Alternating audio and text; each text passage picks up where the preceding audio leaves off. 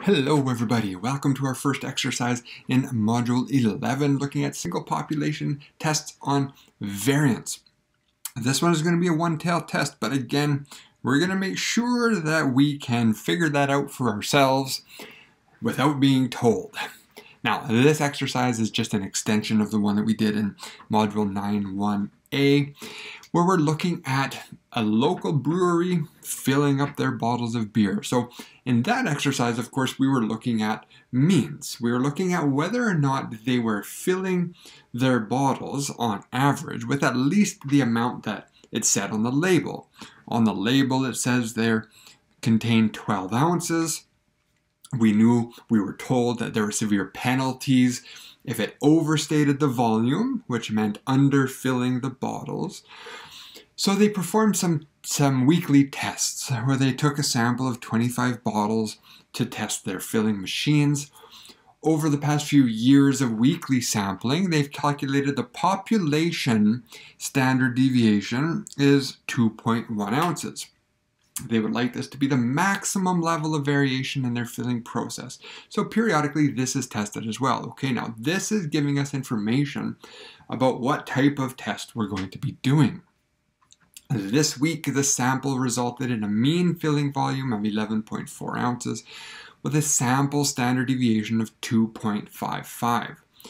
Perform the test to determine if they're exceeding their maximum desired variance. Okay, well that statement there is really telling us exactly what we need to do.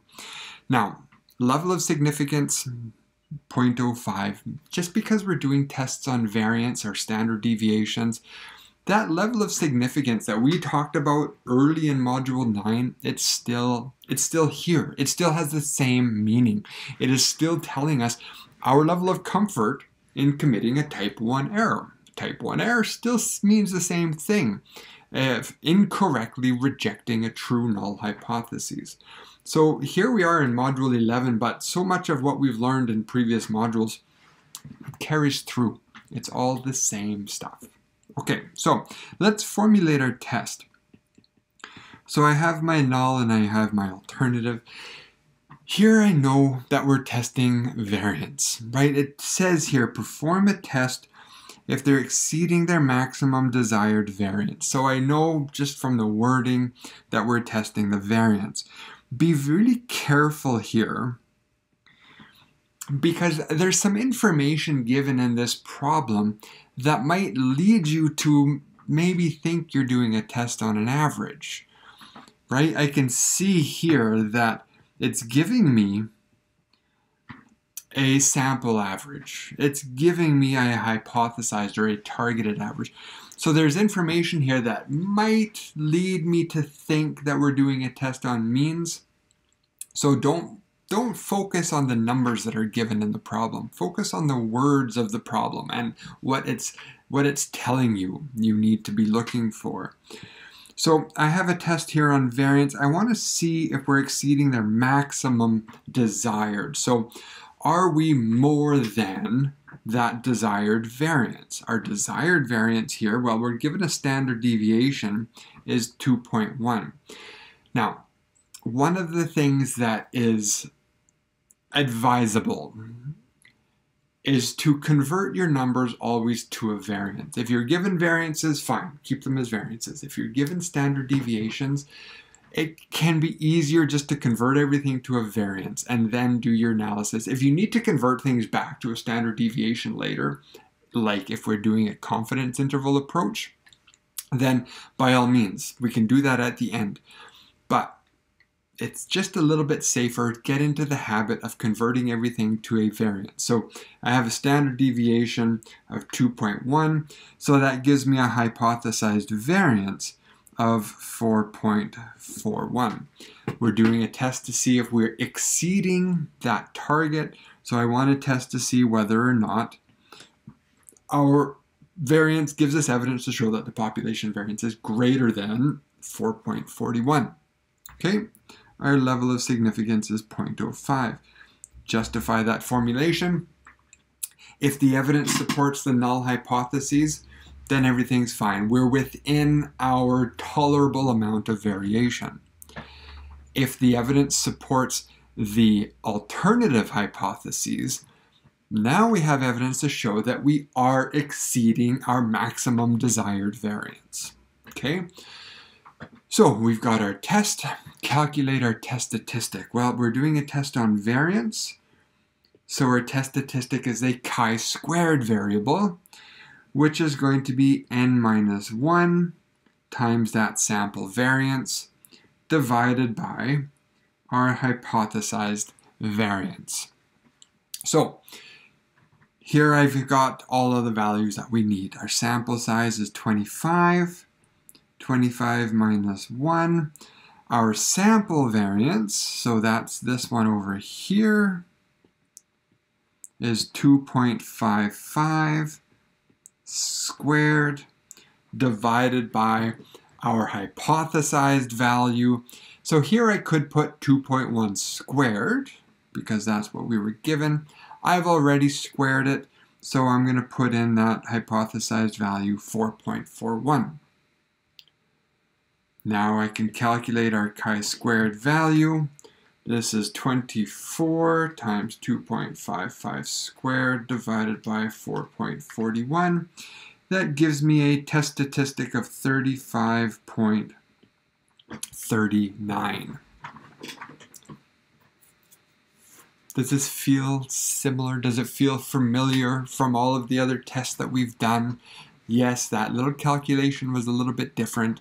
The notation in our test formulation's a little bit different. But the process is all the same, right? You've never done a test on a single population variance, but if I asked you at this point, what is the next step? Well, you're going to tell me to go to the distribution tables, find a critical value, find a p-value, because it's all the same. The little difference, of course, is that now we're working with a chi-squared distribution. So I'm going to go down to a chi-squared table, and holy smokes, it looks just like a t-distribution. This is giving us the area in the upper tail, and here I have those degrees of freedom. Very similar to a t-distribution. So our degrees of freedom, remember we had 25 observations in our sample. Degrees of freedom here is n minus 1. So I have 24 degrees of freedom. Our test statistic was 35 point, probably doesn't matter. We don't need that level of precision here. 35.39. So same process as with our t-distribution. I follow along and I see, okay, my test statistic is in there, in between those two values. I follow those up to get the corresponding probabilities. This gives me an upper tail probability. So this means here's this chi-square distribution, right? Some asymmetric distribution. I have two values. One of them 33.2, 36.4. 33.2, 36.4. That value of 36.4, well, that corresponds with an area of 0.05 in the upper tail. I'm looking at this number here. The value of 33.2, well, that's all of this area, including that. That corresponds to an area of 0.1 in the upper tail. So I'm looking at that value here. Now, our test statistic was 35 point something. So our test statistic is in here, 35.39. Well, what does that tell us about the probability? Well, that probability is greater than, right, this was that red area, so it's greater than 0.05, but it's smaller than that purple area, which was 0.1. It's the same idea as when we were working with the t-distribution. So that upper tail probability, that gives us our p-value, was less than 0.1, greater than 0.05. So here we are for our p-value approach. We're doing this test at the 0.05 level of significance. The rejection rules are the same. The concept here is the same. That level of significance is telling me my level of comfort in committing a typo and error, in falsely rejecting a true null hypothesis.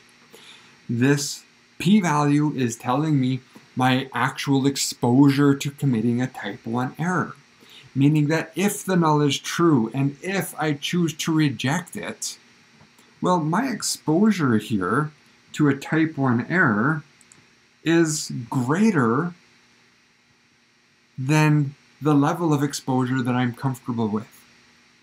Does this all sound familiar? It's the same as all of the other tests that we've done in earlier modules. My exposure to a typo and error here is greater than what I'm comfortable with. We have insufficient evidence to reject the null hypotheses. Now, before we interpret that, let's just come back here. We'll look at our critical value approach. Again, it's entirely the same as t-distribution, except our tables are a little bit different. I come down here when we're looking for the critical value approach. I start with the probability, right? I'm looking for alpha. There's alpha, 0.05. So we've already identified that critical value here is 36.41.